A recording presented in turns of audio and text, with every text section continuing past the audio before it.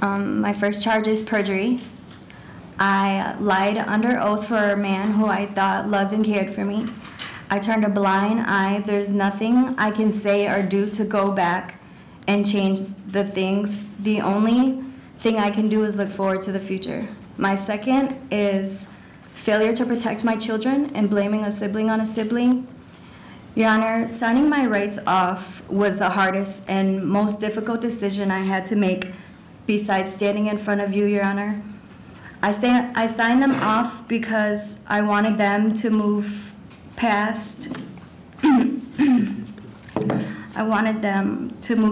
this mistake I made by letting someone come in their life. I am far from perfect, and I accept responsibility for your conduct. Again, it doesn't change the past, and it won't bring my baby back. And I have to live with the fact that I failed my children. Your Honor, what you decide to give me is nothing compared to what I have been through. I wanted to apologize to my family, my children, my lawyer, and the courts. Thank you, Your Honor.